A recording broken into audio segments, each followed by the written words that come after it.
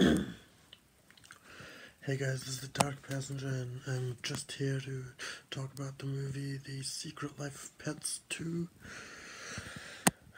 This is an animated film, the sequel to, the follow-up to Secret Life of Pets, that animated film that came out in 2016. And in this one, it's all of them come back, of course.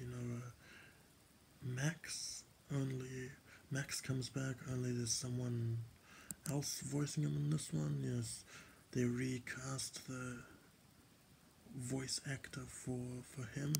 Patton Oswalt voices him in this one, and in the first one it was Louis C.K., I think. Yeah, but that's the only difference. Everybody else, is the same.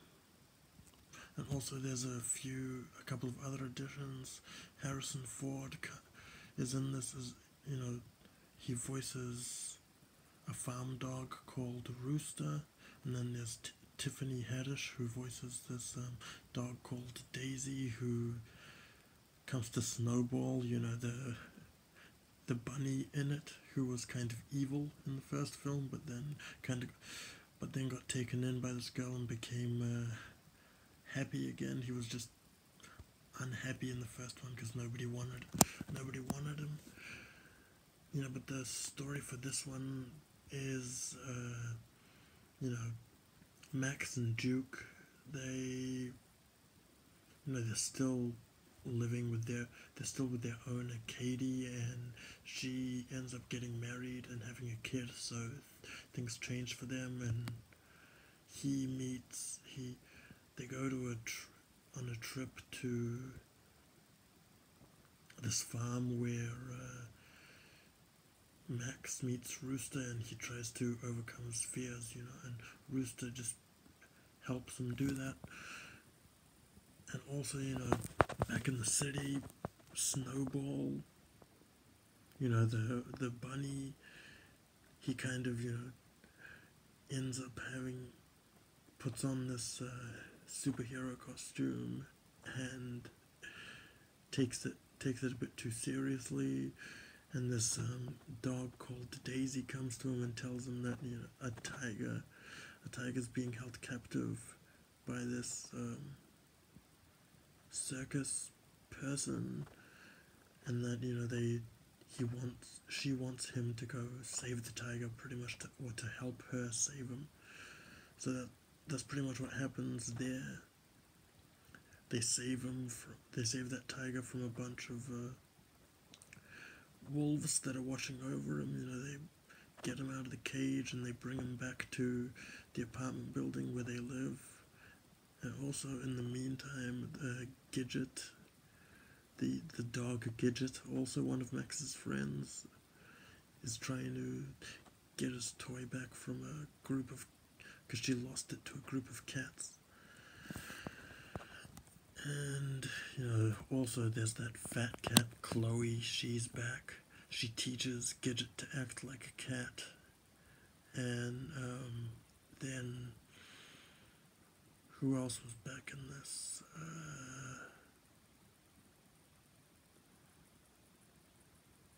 Well, it's actually pretty much it. I mean, there were just, a few new additions, and everybody else was in all the other pets that were in the first one came back.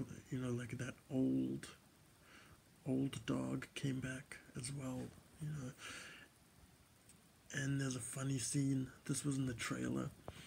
There's a funny scene where Katie tricks Max into going to the vet because he won't stop scratching, and she tricks him into going to the vet, and he ends up with a cone around his head. But while they're sitting in the waiting room, he's got all these kind of crazy, unhinged animals around him, with behavioral disorders.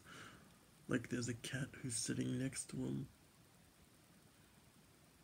and starts talking to him, telling him there's the best vet in the state, in the business.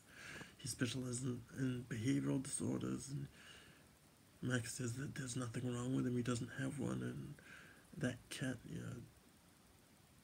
kind of says that he's fine too and goes crazy at his owner because he thinks that nothing he ever does for her is good. Like he brings back a dead mouse, she throws it away. He brings back a dead bird, she throws it away. So, and then it shows this hamster who's running in his hamster wheel, and he comes out and he goes crazy that he's gone nowhere.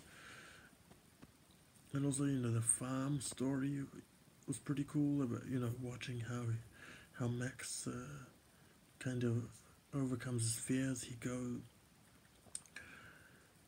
there's this scene where one of those he lets all the sheep out, and one of those sheep goes missing. So Rooster and him go to find that sheep, and he ends up on this branch over this.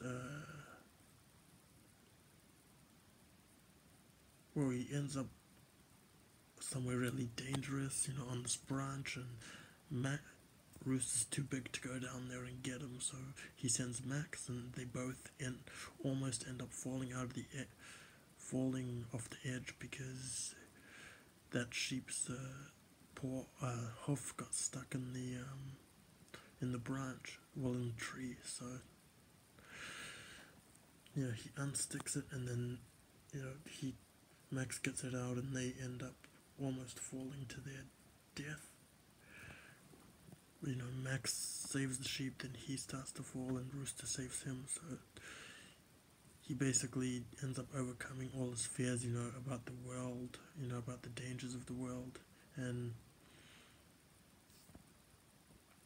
they save and Daisy and Snowball, they save the tiger. They stash him in that old guy's apartment, but then he kicks that tiger out, the old dog, so he ended up in Max's apartment.